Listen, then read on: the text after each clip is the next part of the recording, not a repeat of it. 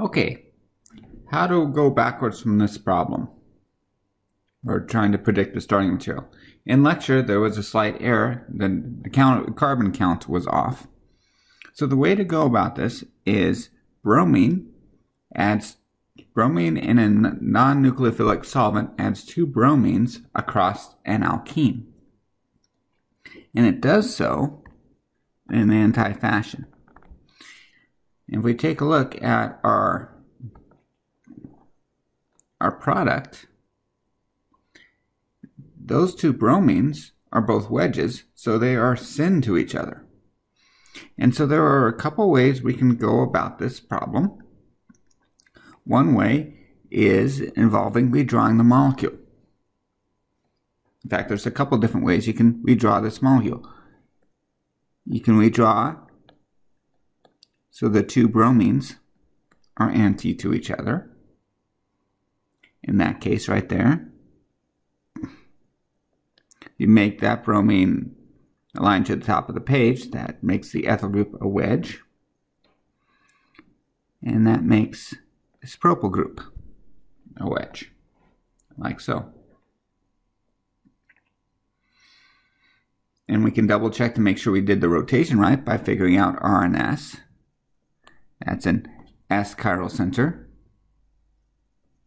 That is also an S chiral center. S, S, checks out. Now, both the substituents are both wedges, and so you draw your alkene. So both substituents are cis to each other, like so.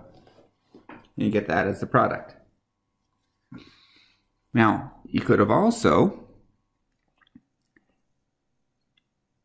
drawn the molecule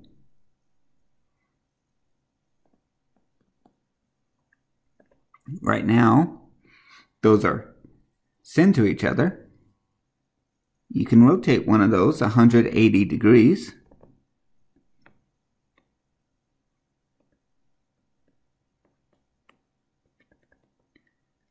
To get one bromine as a wedge, one bromine as a dash.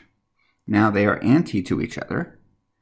And then what you do to go backwards is simply redraw the lines as they are and add the double bond in that spot. And either method, drawing it this way or this way, will give you the same result that you want the alkene to be cis. And I'm going to actually double check this answer. 1, 2, 3, 4, 5, 6, 7. 7 carbons.